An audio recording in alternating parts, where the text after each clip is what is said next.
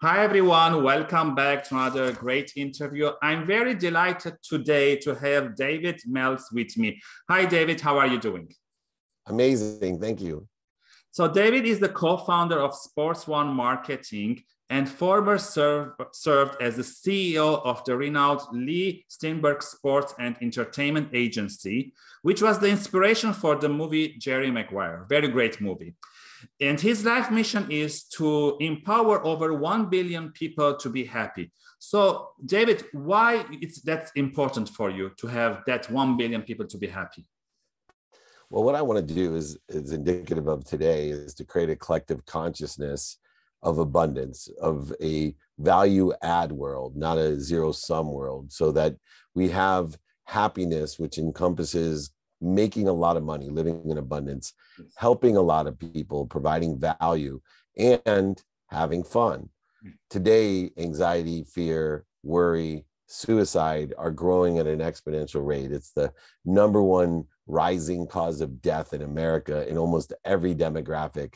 Suicide. People are taking their own lives, let alone world peace is once again in question because of this scarce understanding of darkness. And for me, I have the power to teach people values and daily practices in order to effectuate how we can live in abundance, how we can be happy. And we all know one particle of light overcomes 1,000,000 particles of darkness. So if I can empower 1,000 people like you or your listeners to empower another 1,000, to empower another 1,000, then we'll create a collective consciousness of happiness.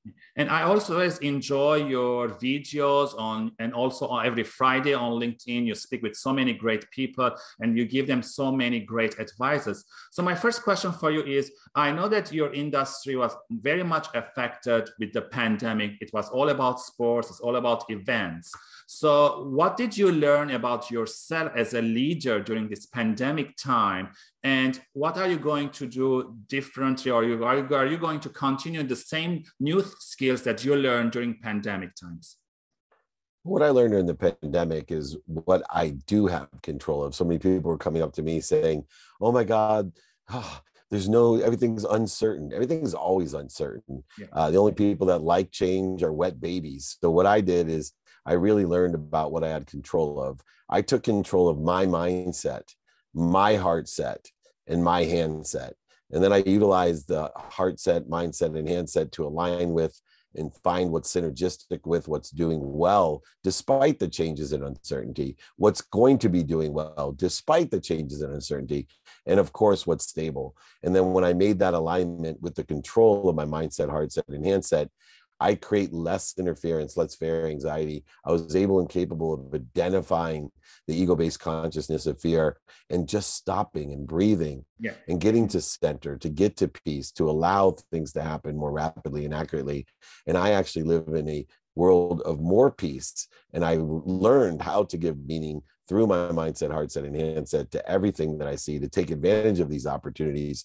And nothing is the same since the pandemic for me. I have so much more understanding of my own daily practices of what I want, who I can help, who could help me, how best to get that done with productive, accessible, and gracious living, how to prioritize by what's important to me with the what, the who, and the how. And most importantly, to live inspired, no matter what's happening outside of me, to find inside of me what I want outside of me by looking and controlling my mindset, my heart set, and my handset. Those are great tips, David. I really enjoyed it. And in one of your LinkedIn videos, you talked about 4 things that you have to ask every day. And I felt that was very great. Can you repeat those, please? Yeah. So I actually, my entire company is based off of these 4 things. One is gratitude, which gives us perspective. We need to not only determine where the light, the love, and the lessons are, but if it's worth our time, our 1,440 minutes or 24 hours in order to find it, because we live in abundance. We live in a value add world with more than enough of everything for everyone. So gratitude is the common denominator of happiness, no matter how sick, how well, how tall, how short, what religion you are, what color you are. It doesn't matter. If you are grateful, it is the common denominator to happiness. The second thing is empathy. Empathy gives us peace. Forgiveness. Forgiveness, of course, is a reflection of the truth. Forgiveness allows us to live at peace, at ease. Interfering or dis-ease dissolves through forgiveness and empathy. The third thing is accountability. Accountability gives us control of our mindset, heart set, and handset. Accountability allows us to ask, what did we do to attract this to ourselves? And more importantly, what are we supposed to learn from it? Life's about lessons. The lessons will keep on coming until we learn them. And then finally, fourth, of course, inspiration, which we talked of before, to identify the needs of the egos, to stop, drop, and roll, to live in the light, inspired, understanding motivation is a short-term way to get up, get back up, get started, get back started. It will devoid us of energy. It'll suck our soul. Inspiration, knowing there's something bigger than us that loves us more than our mom, that'll get you there.